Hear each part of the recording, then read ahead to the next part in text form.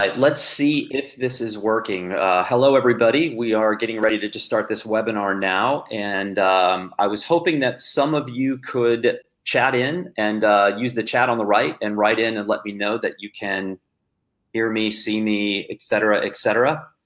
And I want to make sure that we have our, yep, there's Yolanda. Why don't you guys do me a favor? And here we go. Write in and tell me where you guys are coming in from. I'm going to give this a couple of minutes. We've got somebody from Florida here. I can see you and hear you. That is always a good sign. Step one, hearing. Yes, we have a really interesting, oh, right, we got Zurich, Arizona, New York. I knew there would be all over the place. Calgary, Portland, Ontario. It's probably still cold up there. Fayetteville, all right. Scotland, did I see? Wow. Colombia, right on, Latin America. Brazil. Excellent. So I'm going to give this just a couple of minutes before we start. Make sure people have enough time to get on here. Really interesting program today. Luckily, I am only going to be a teeny part of it because we have a superstar celebrity guest. I'm just going to label him celebrity. And I came up with a good description of him when I make the intro. I think it'll. I came up with a Star Wars analogy that I think will work fine. I'm very nervous now. No, it'll be good. Having met you online now twice, I'm 100% assured that this is the right analogy. All right, so we have tons of people coming in here. California, Massachusetts, Spain. Wow. Always impressed by the range of attendee, range of region that these webinars go out to. Germany.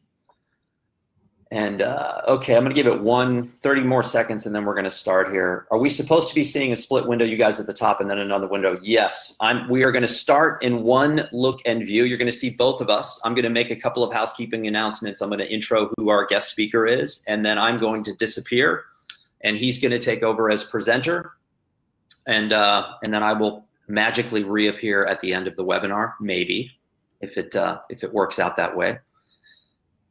Holland. All right, so let's get started here. So our special guest today is Kelly Gallagher, who is the Vice President of Content Acquisitions at Ingram Content Group. And so I thought about that for a long time, and I think that the easiest way to think about him is in the Star Wars terms, he's the Obi-Wan Kenobi of Ingram distribution. He's very calm, he's very collected, and he very casually knows everything about what's important. So he has the force of book distribution going for him.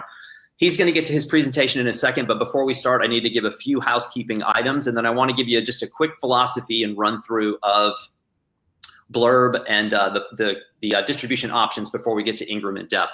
So the housekeeping is you can use the chat on the right to comment and make questions, which many of you already have, so thank you very much for doing that.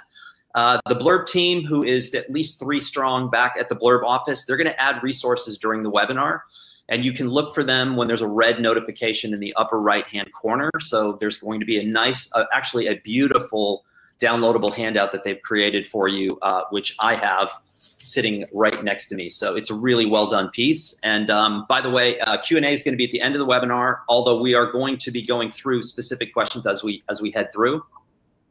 And if you missed this webinar or you missed last month's webinar, you can find it on YouTube.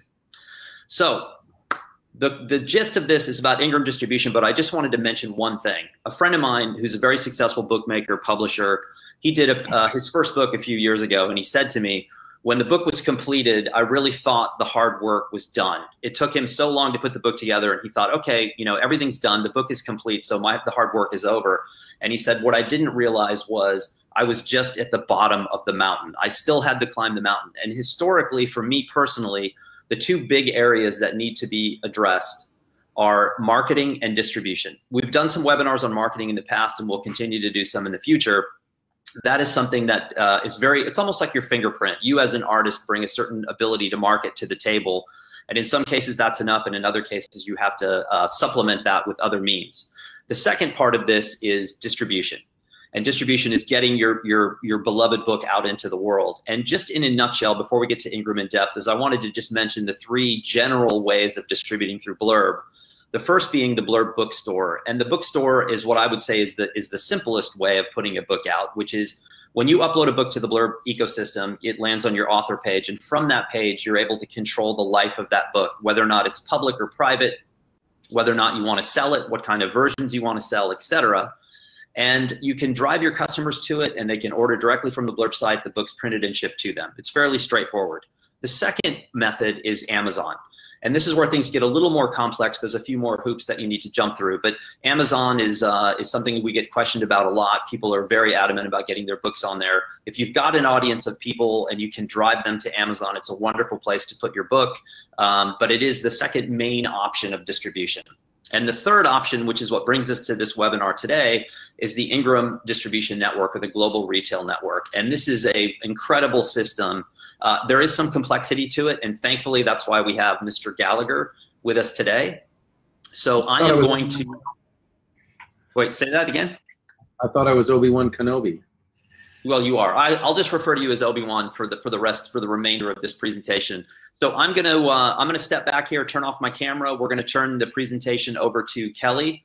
And again, you can send your questions in on chat, and then we will reconnect again at the end of the webinar. Great. All right. Well, welcome everyone. I'm glad to be here. I'm going to now perform the hardest trick of the webinar, and that is to attempt to share my screen. So give me just half a second, and Dan, you can confirm if I've succeeded in this part. All right, perfect. Yes. Well, good afternoon, good morning, good evening to all of you from around the world. Thank you for the Obi-Wan. That's a pretty tall order, and I appreciate that. I guess I would make one caveat to that, Dan, and think of me and think of Ingram not just as Obi-Wan Kenobi, but maybe Obi-Wan Kenobi from the Lego movie. And the reason I say that is that when you think about Ingram, and I just want to do a couple slides just to set the stage to help some people who maybe aren't as familiar with what it is that Ingram does in the book publishing industry. Think of Ingram as this Lego that sits in the middle, this connector that has both the ability to connect to a publisher or author, and then also the ability to connect to a channel of distribution. And that's really just a fancy way of saying connecting to a retailer, whether they're an online retailer, a bookstore, a library, a large discount chain that also happens to sell books. Really, the way that you think about Ingram is you think about how you want to make your book more widely known is to think about Ingram as that central connection point for your book. Everything that we do, and Ingram certainly offers a lot of different kinds of services. We've been around since, gosh, 1965 in some form, serving the publishing industry. But when you think about Ingram, regardless of whatever the service is, everything that we do is typically tied to some form of distribution, whether it's physical or digital content. And so connection is kind of the key way that you need to think about Ingram, and especially as we talk about today's session. So there's a lot of requirements for us when we get into this connection or this distribution model to serve you as an author or a small press in how we make your books more widely available. It's interesting, if you looked in the dictionary at what the word publish meant, it actually, in the Webster Dictionary, it says to make words more widely known. And I think that's kind of cool, right? So your goal of wanting your words to be known, whether it's a book that you're publishing just for your own family, or in the case where you want to actually make your book more widely available, Ingram is that kind of company that helps you make your book more widely known. And so our strategic direction is pretty simple. It's providing that connection, like I said, and we do this, and we're required to do it now at a level that is able to provide that consumer instant access to the content, whether the book exists in a physical inventory form or not. And so for Ingram, our requirement is that anytime we receive an order from a retailer, an e-tailer, etc., we've got to be able to fulfill that order within 24 hours. Thanks to Amazon, that's a good thing. The expectation of the consumer is that when they place an order, that book will make it to them within a very short amount of time. The other thing that we focus on is being able to do that through a print-on-demand model, meaning how can we reduce the risk that a publisher has to take in order to get that wider distribution. And so for us, print-on-demand, and I'll talk about it in just a moment in a little more depth, but for us, print-on-demand is a critical way to do that. At Ingram, we actually only stock in our inventory globally about 800,000 titles. Now that sounds pretty impressive, but the reality is that we actually have in our library over 16 million books available. How do we do that?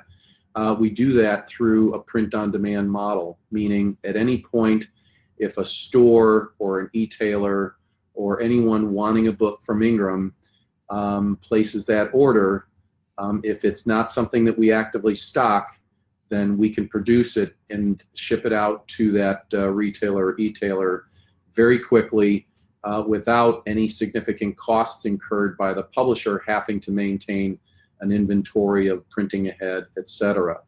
So it's a really important component of how we add value into the market and reduce the risk for a publisher in getting their books more widely known.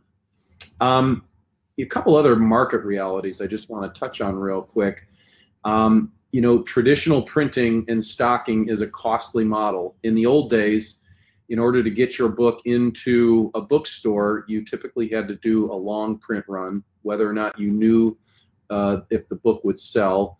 Ingram would have to buy that inventory, typically, or a wholesaler would have to buy that inventory. The store would have to buy that inventory, and it was all very speculative, and the risk of that book not selling was a big risk that a lot of people took. Well, bring on the advent of the internet and online selling, where essentially a consumer is paying ahead of time for a title, so the risk is reduced to the retailer. And then also bring on POD, where an author or a publisher now no longer needs to speculatively print.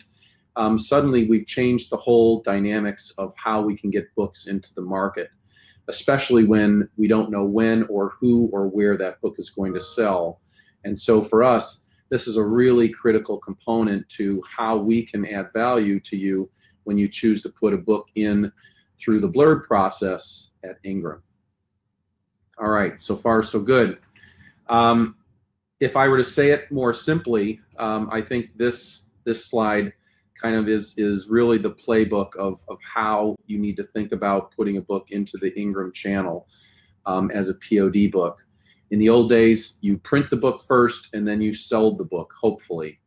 In the new day, we sell the book first for you and then we end up printing the book. And so while returns are a requirement for selling through blurb, our average return rate is typically less than 2%. I think it's just over 1%. And so really the risk is absolutely minimized when you go and work with Ingram and work in a process where we're actually selling the book first before we're actually printing it.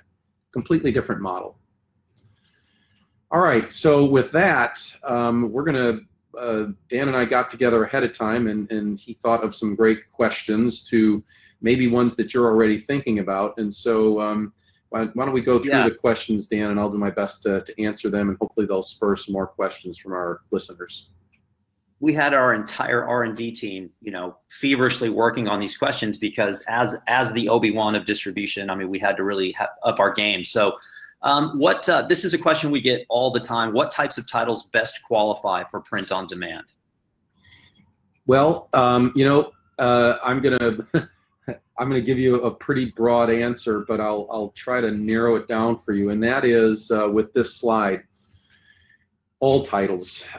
Quite honestly, today, print on demand, and especially print on demand through the distribution channel, really is an indication. This pie chart is an indication that any possible title that has market interest could sell through print on demand in the distribution channel. But the two that I think are most important for you to see here are author services. 30% of the titles that sell through the Ingram distribution network are from authors, just like many that are on the call today. And so it's really the primary way in which you have access into the large market. So what kind of authors' titles? Trade books certainly, are a large portion of that. And when I say trade, I mean anything from a children's title to a fiction title to perhaps a more popular nonfiction title. But as you make your way around the circle there, you'll see really it's a wide cross section. So academic, professional, small press, university press, religious titles, mass custom. Those are like the big thick paperback titles, education, etc. So really, it's a large cross section that we see selling through the market today. Just a quick in reference to that. The slide prior to that, you mentioned that the erratic nature of the industry. And do you think ultimately, when I look at that pie chart, that circular chart of what's happening, do you think the erratic nature of the industry, has that benefited people just because maybe the presses are realizing, look, there's a lot of people out there with talent that are writing about very specific things that we might not have touched on before? Yeah, absolutely. And we're going to talk a little bit about how you make those books more widely known, but that's a really great point. You may have heard of the term called the long tail. And the long tail basically is, where on a curve, you've got many of the large presses out there today, whether it's Penguin, Random House, or Hachette. And then you've got this sloping level of sales that goes on and on and on. And so what we've seen over the last 5 years is a thickening of the long tail, meaning if you can create discoverability for your book, the odds of it selling today are greatly increased over another book, such that it becomes really something that the analytics people in the industry really can't predict for, as far as where or how or when a book will sell, whether it's a big front list author or a poetry book. Poetry books, great example of that. Today are just absolutely taking off, and nobody would have predicted that. And it's not from any big brand name author. It's very erratic, but it's what is kind of the hot topic of the day. Excellent. And okay, next question. What happens when a title goes into distribution?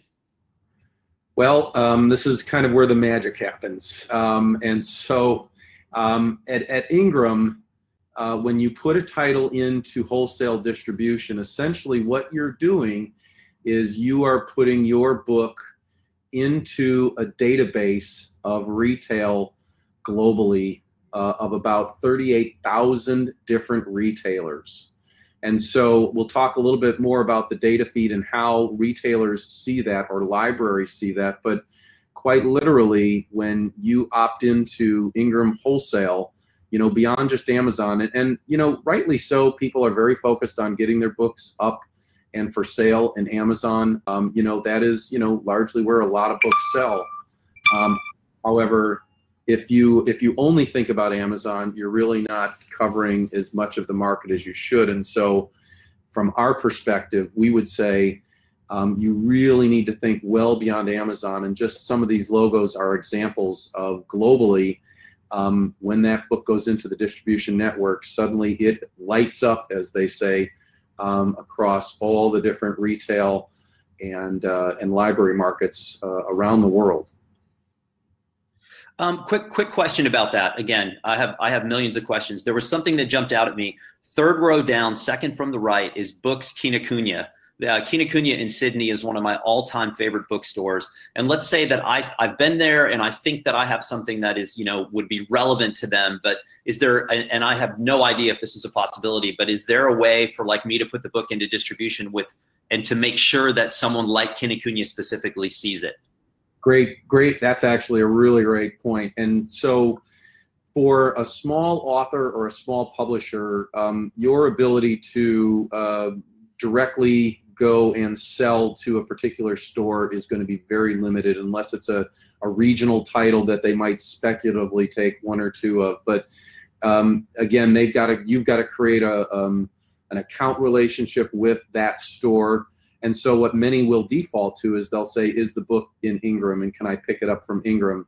And so again, if you put your book into the Ingram wholesale network, the folks at Kinokuniya can easily go in and see that the book has now been made available, and they could order it and put it in their store based on your direct engagement with them, but not necessarily trying to create a sales relationship with them. Does that answer the question?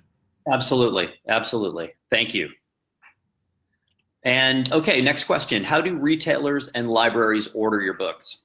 So yeah, so we're going to get into a little bit of the nuts and bolts, but I think it's really important that the listeners really understand kind of what happens behind the scene to ensure that we can make your books visible and available. And so I mentioned iPage. So, for the big retailers like Amazon, Barnes and Noble, we've got these big industrial pipes that send data back and forth, and whether it's book data or an order, et cetera. And so when you put your book in distribution, rest assured for the big retail outlets, especially in the US and the UK and Australia, we're sending those data feeds directly to them. But for all of the independents, for all of the small and regional chains globally, what they rely on through Ingram or Ingram International is a tool called iPage. And what that is essentially is what you see on the screen here. Any retailer or library has free access to Ingram iPage. They can search for you as an author by name, if you've done good keywords, etc., or just by the book title or ISBN. They can find your title and order it for their store. Again, whether you're doing, let's say, an author signing, this is likely what they're going to use to order those books in. Or again, if you've done some social networking and they've learned about your book in some way, they're likely going to go to Ingram iPage to pick that title up. Okay, quick question in regards to that. Yeah. On a scale of 1 to 10, first-time author putting a book into Ingram, would you give them a rating scale of how they handle their keywords? Is it from 1 to 10? Do most people are they down in the 2 level and they're just not giving the keywords the right attention, or are they all up at 10 and the keywording is brilliant?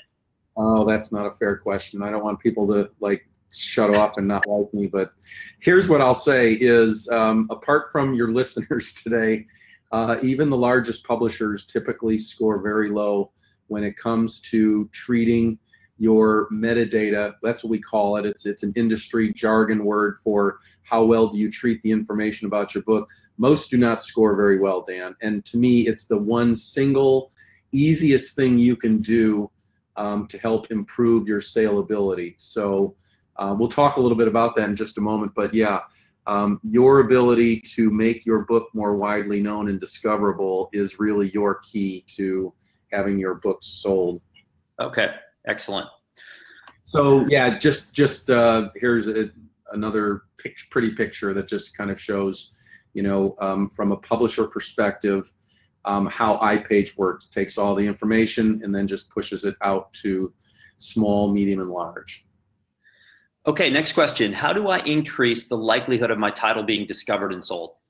Okay, so this is really a good follow-on from your previous question. There's several key components that you have to consider when you want to put your book into distribution or really make it for sale beyond just your mom and your dad or your children. When you want to bring it into the marketplace, there's several things you absolutely have to pay attention to. And the first thing is price. Makes sense, right? So one of the things that a lot of authors fail or forget to do is really understand, for the book that they're producing, what is the current going rate for that kind of title. Now, obviously, it's going to vary, and it can vary sometimes by 30 or 40%. And depending on what you want to make for the title, your price can be on the high side or the low side. One thing I would say a common mistake that a lot of authors make is they feel like they've got to put a low price point on the title. That's not always the case. I would say, medium to medium high is absolutely fine, because we're going to talk about the discount concept in just a moment. But from a pricing perspective, again, I would say make sure that you're in the range, and don't necessarily be concerned that you're at the low range in order to achieve your sale. Second thing is metadata, and this is actually a blurb title, I think. The metadata, again, fancy word for how you present the title when you're going to fill out all of the information on the book. So there's a description of the title. My recommendation is that your description should not be anything more than 50 words. If it's too long, it could wrap off the page, or it would appear to be way too complex or something that, again, think about how this is going to look on the screen, or for a particular retailer that's potentially buying this title. You want to make sure that your descriptions are succinct. And keywords, when you think about the keywords, there's a section in your metadata that you can actually put in keywords. Think about it like a consumer, not like the author, but think about what are the things that you would be searching for in a Google search for your book. So if those are the things that you would search for in a Google search, those are probably the keywords that you need to make sure are listed for your book.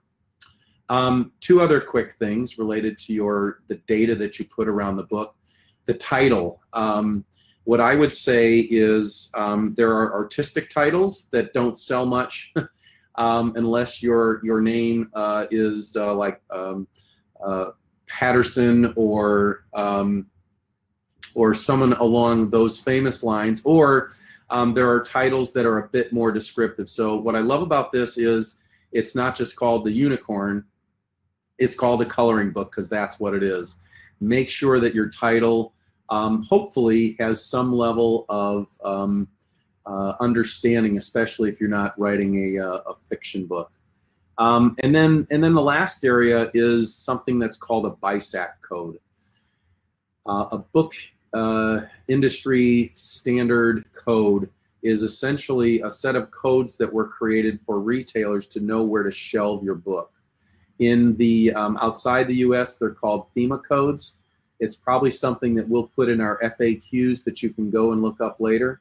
But the reality is that most search engines use these special codes in order to understand where and how to find a book. In fact, we find that a book that has no code is, I think, the last research we did, 6 to 8 times less likely to sell than a book that has at least one code.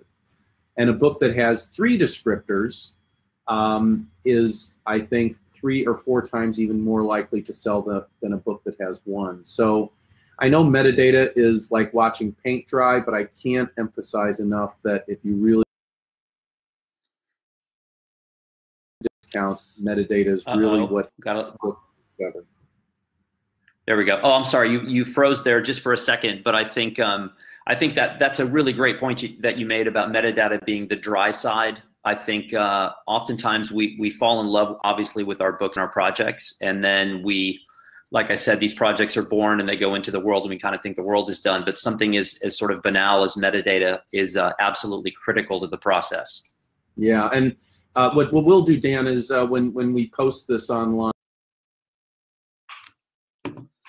the folks that are listening today or those that will listen in the future can click on to really understand how to make sure that your book is very discoverable through good metadata. It's okay. really great just time. just so you know, there's a little hiccup somewhere. Little hiccup with it, so I don't see your video anymore. Not that that's absolutely essential for this, but there may be a little slowdown in the internet. So we should just keep moving, and hopefully your face will come back. Oh boy. Okay. Is the screen still visible for the slides? Yep. I can still see your presentation. Well, that's what's most important because I am not the best looking guy in the world anyway. So, all right. Next question. Right. Next question. How do I appropriately discount my titles for wholesale? So, I was just talking about that, and I think this is probably as or more important than price, because when you, for instance, go to Amazon, what you tend to look at, and it's proven by Amazon, is what is the discount that's being put on the title.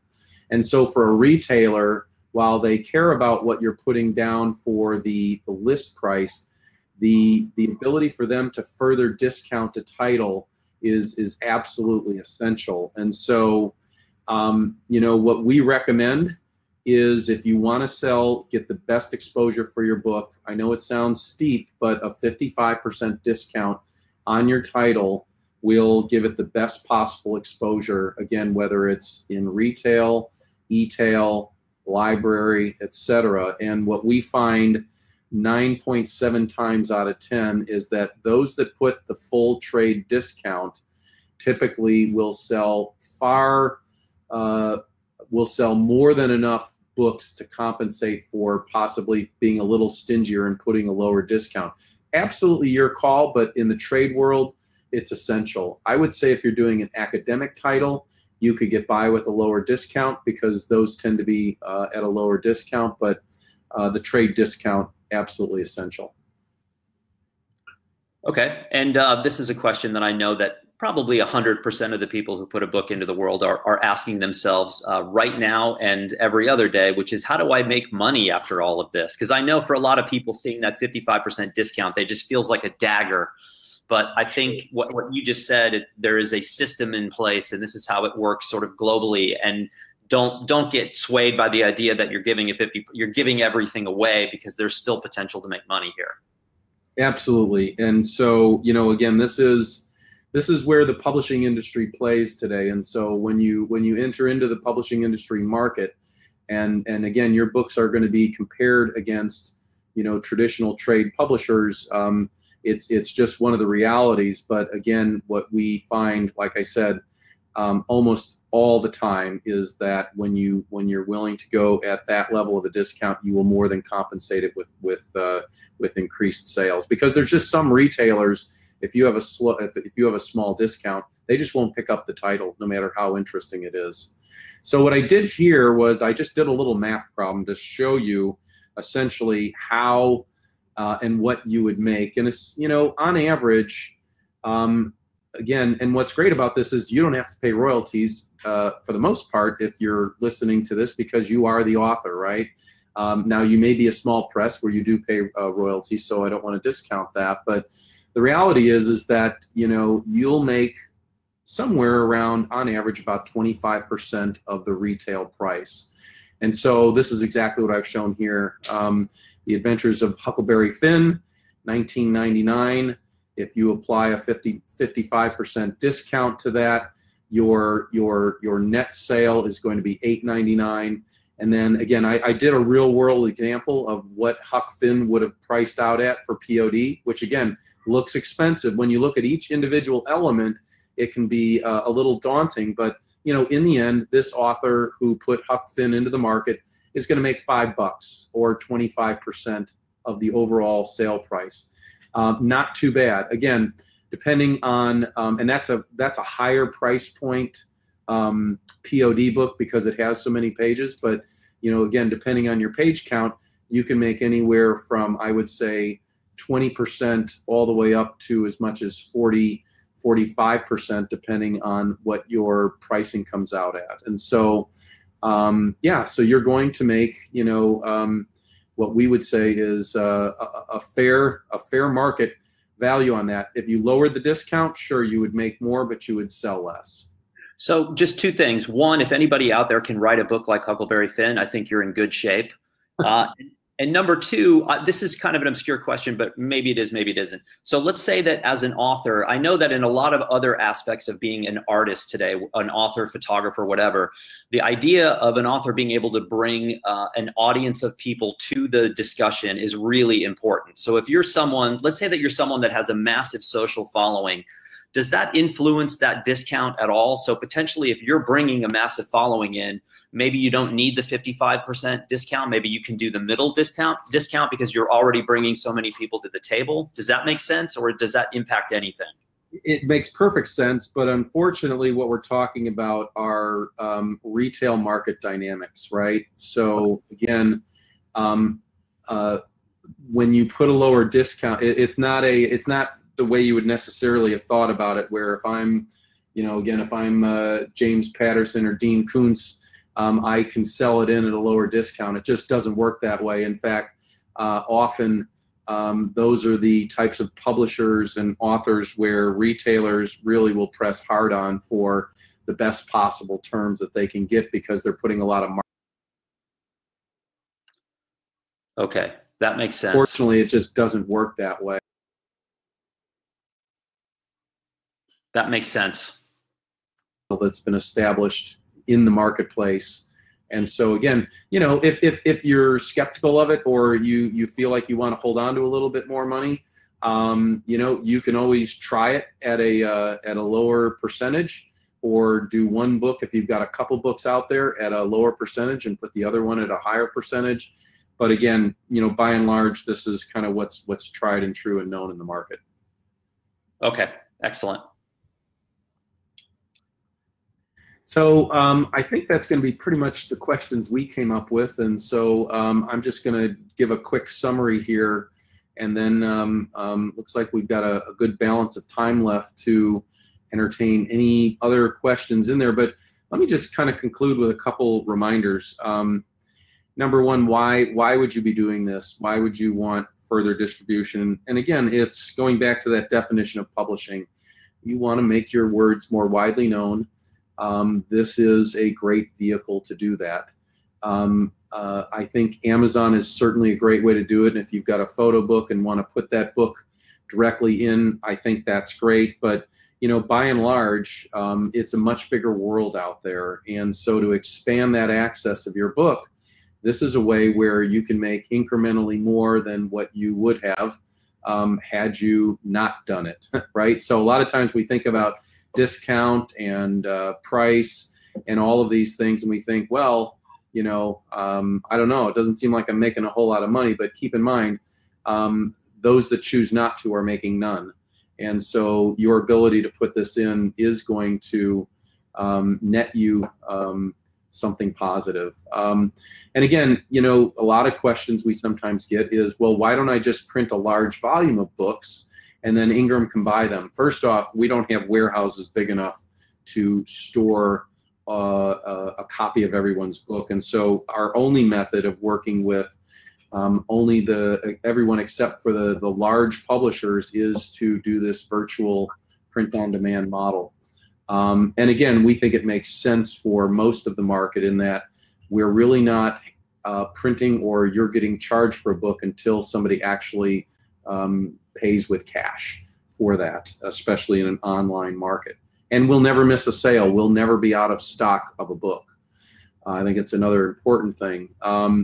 Keeps all your titles in print for as long and forever. And you really are reaching a global market. And ultimately, while this isn't necessarily the thing to say for an artist,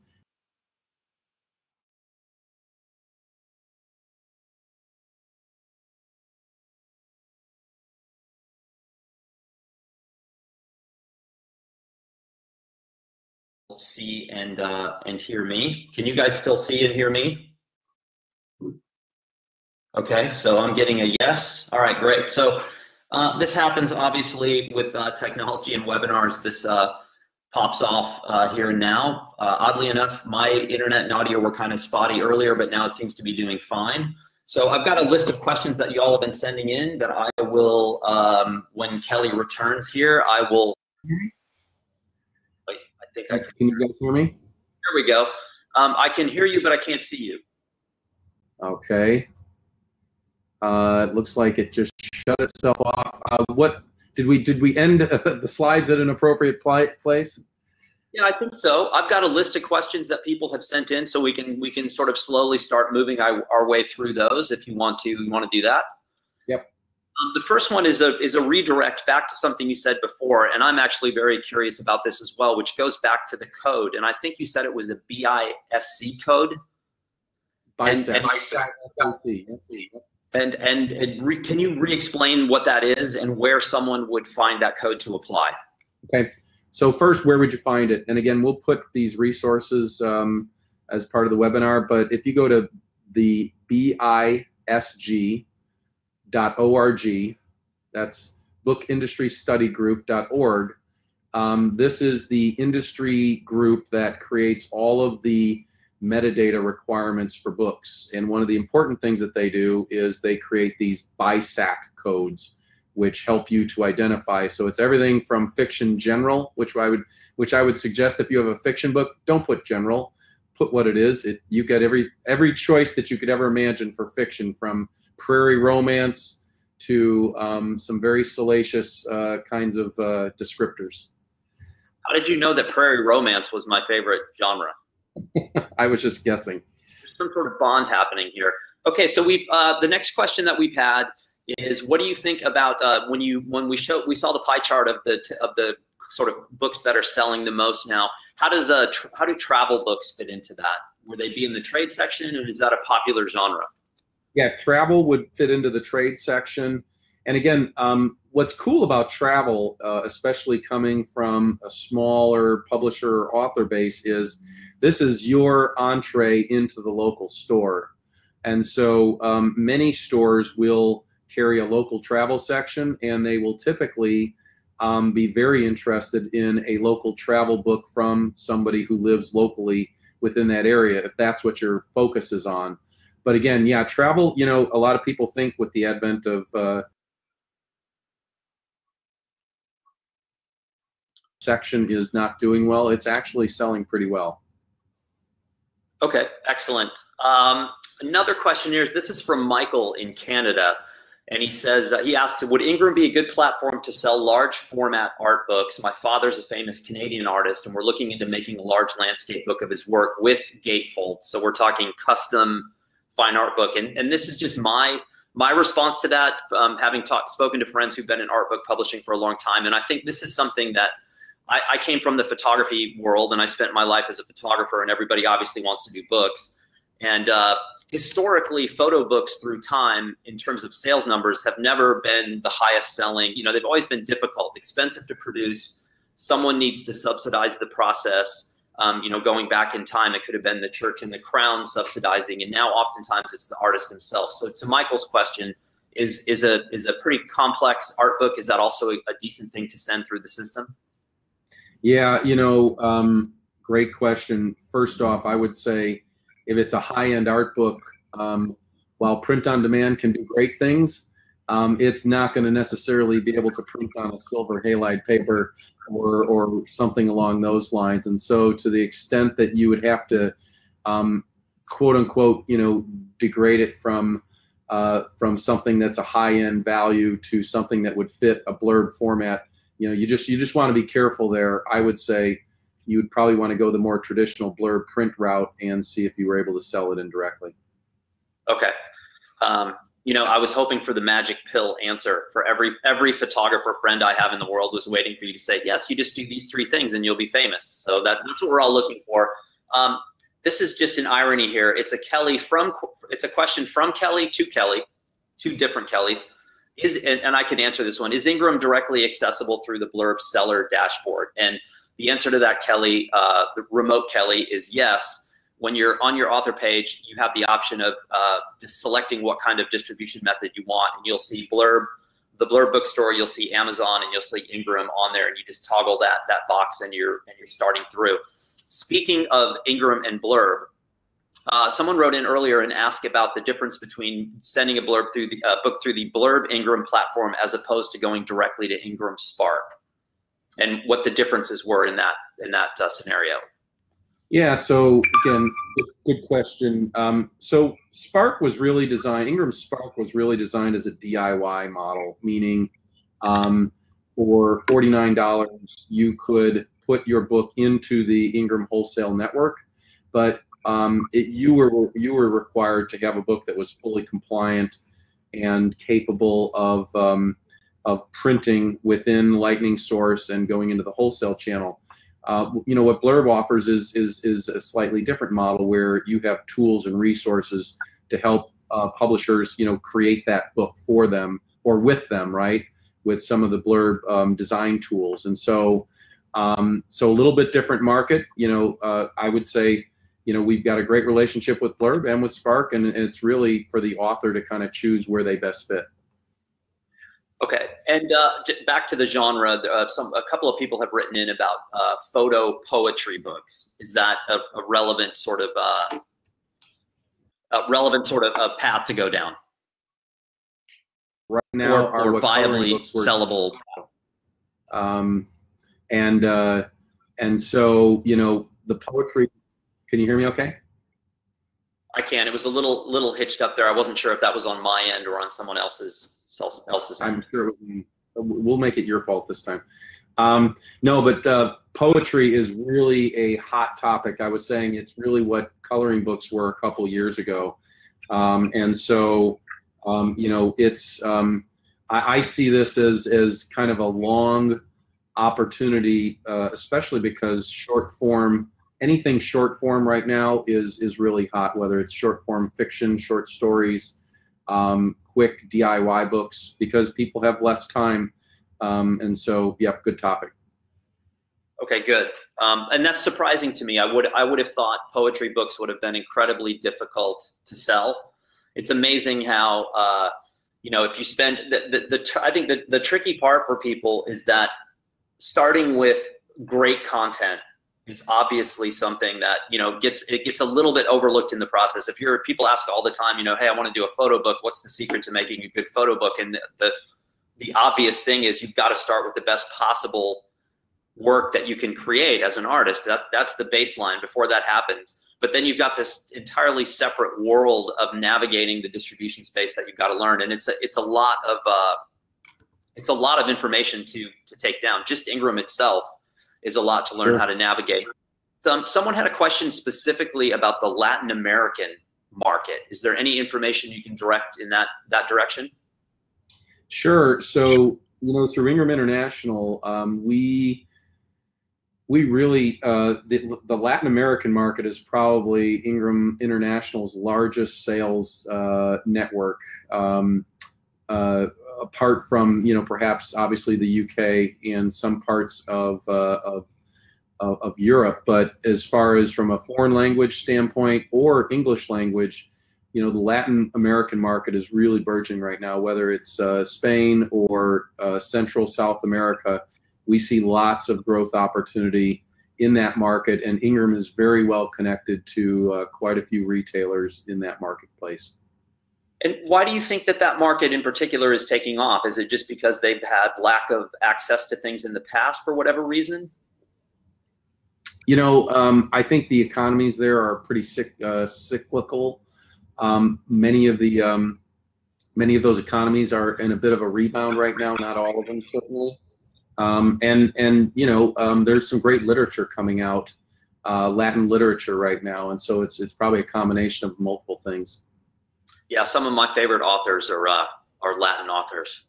I was on a kick a couple of years ago where all I did was read Latin American authors, and it's just amazing what's coming out of that region. One of my all-time favorite places in the world, by the way. On a side note, Maxine wrote in, and this is more of a question I can answer. I've created the book on Blurb and wonder if it's an easy transition to Ingram.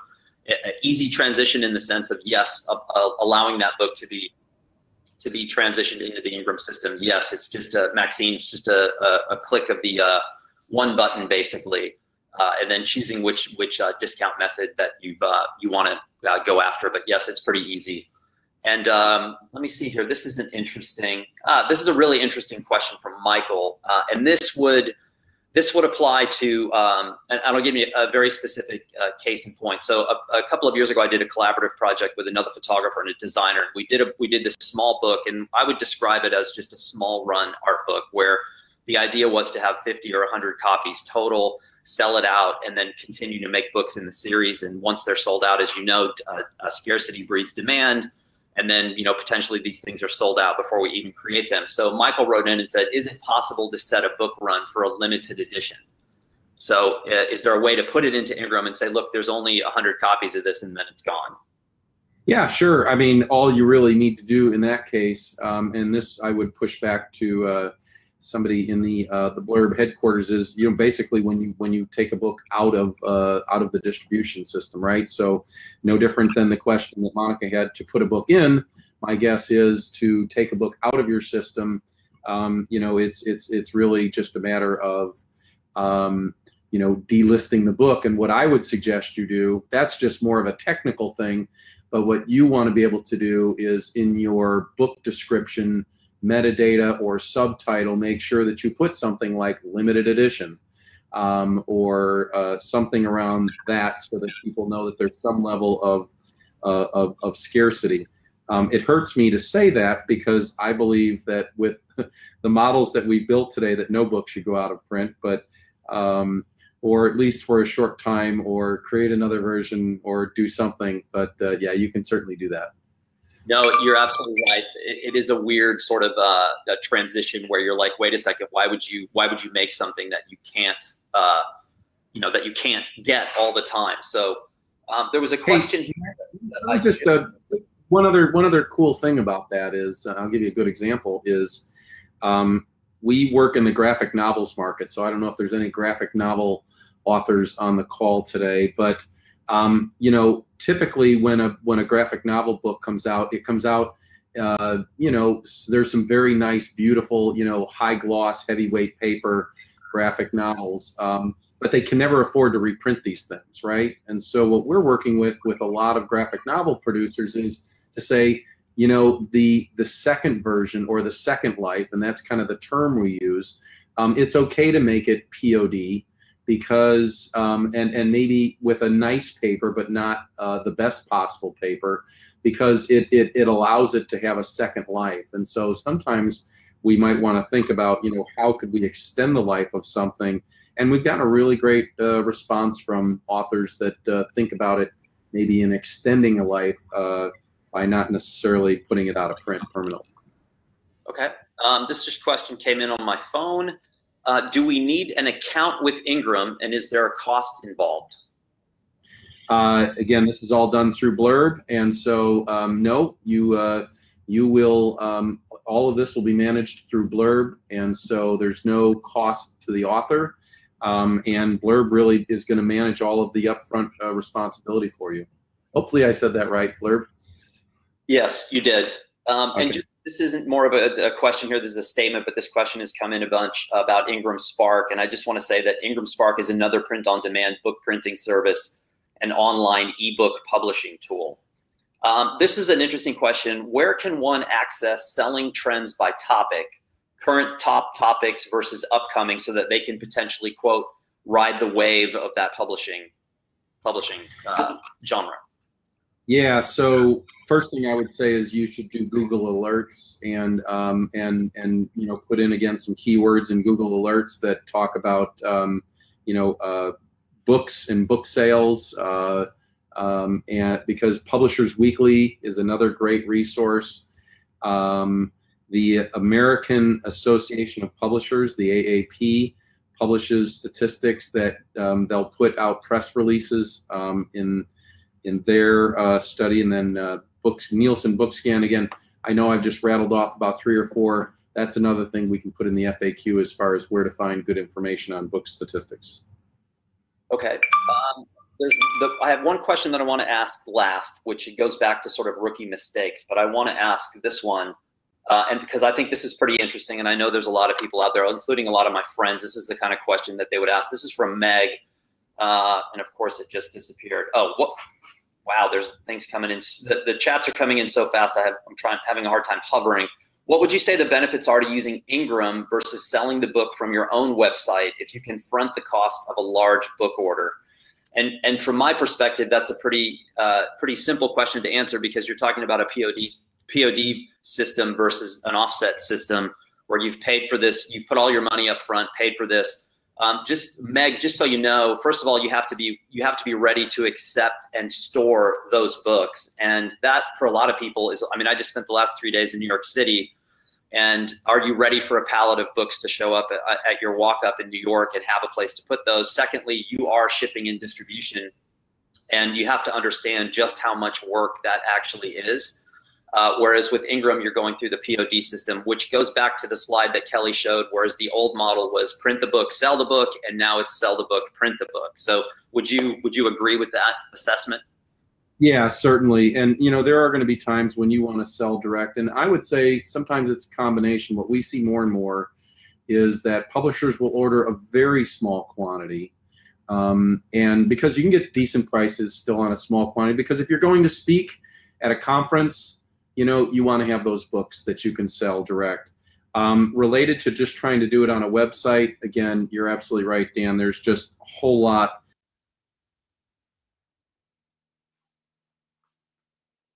Again, many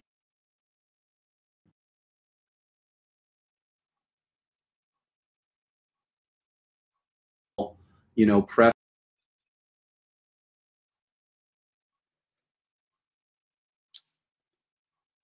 So just so you know, I just lost my audio. So I no longer have video of Kelly or audio. So I'm staring at myself. Let me see here what's going on. Okay, so SD lost this as well. So I just lost him again. So there's something obviously happening with his system, which we have no control over. And oddly enough, we are almost at the end of the webinar. So the timing on this technical snafu was almost perfect. So if you're going to have a technical snafu at 57 minutes into an hour, I think we timed it pretty well. So a couple of people are writing in here. Justin, hey Justin, how are you? My bud from Albuquerque. We can't hear or see Kelly either. So let's just wait a second for him to come back. Hopefully he can come back in. We can thank him for taking the time to be here. Again, this is going to be archived and put back out there. There are a lot of questions that have come in. You guys have done an amazing job of asking incredibly relevant questions, which tells me that a lot of people on this website are not only focused, but are also really have the potential to do this, because you're asking very insightful questions. This is a complicated process. And like I mentioned at the very beginning, getting your book done, first of all, just creating fantastic content. We all know how difficult that is. And then it's getting that book designed, edited, sequenced, the trim size determined, the materials, etc., putting it out. It's tough. And then you've got this thing on the end, this really the third part of the equation on the end, which is distribution and marketing, and put it out. It's a really complex scenario. I've been informed that I should mention the one sheet. Hang on a second. Let me see here. Now I'm having technical problems with my phone. Mention the one sheet with all info for all the distribution options with Blurb, not just Ingram. So that's a great point. One of the items that was attached during the webinar in the upper right-hand side, which you can see with the little red numeric value at the top right, that one sheet has all of the Blurb systems. So from the Blurb bookstore to the Amazon distribution and to Ingram. And again, each one of those offers differing levels of complexity. I would say that Ingram is the most complex, and then Amazon, and then Blurb. You can sell certain formats on certain networks, and you can't sell other formats on certain networks. So again, it just takes a few moments to run through this. I literally printed this out myself this morning, because I have to go through it from time to time and refresh the information, because it's a lot. I don't put many books out into the market that I am trying to sell to a wide audience. I do a lot of books that are small run art books where there's, say, 25 or 50 copies. They're signed and numbered. And Michael, I saw your question. I don't know which Michael you are, but the one about having your book signed, I think that's a really relevant question too. I don't specifically know the answer to that through Ingram, but I'm sure that Kelly does. So we really appreciate you guys coming and tuning in. And apparently Kelly's not coming back. So the internet gods were angry at something. So But anyway, we had a good time with you all. Thank you so much for participating. And we will be back with another webinar in the coming weeks. And again, this will be archived on YouTube. And make sure to check the attachments that we sent in. Thank you for the questions. Wait, oh, here we are. He's back. I lied. I just told him you weren't coming back. So we have you back for one final thing. All just to say goodbye. And we can trust the force, but apparently we can't trust the internet these days. Yes, just real quickly, the last thing I'm going to say, Patricia wrote in and said a lot of questions about photo books. I don't see many answers. Is Ingram a platform for these or not? Yeah, absolutely. Again, depends on what kind of photo book you're trying to produce. We do a lot of photo books on a nice heavier weight paper for distribution into the marketplace. We don't do high-end photo books. That's really Blurb's expertise. Okay, excellent. And Patricia, to those questions, the high-end photo books that you would do through Blurb are going to be distributed through the Amazon side. So, and again, that's on the handout that we sent out as a part of this webinar. So that's a great place to start to get a foundation. So Kelly, thank you so much for taking the time to do this. That was wonderful. That is so much information. I hope people understand like what a window into this world that really was. And we really appreciate you being here with us. And hopefully we can set this up again sometime. That's great. Hey, thanks everyone for your time, and apologize for the technical difficulties, but in the end, hopefully we will help everyone kind of make their books they're more widely known around the world. Absolutely. Thank you so much, and thanks everyone for attending, and we'll see you next month.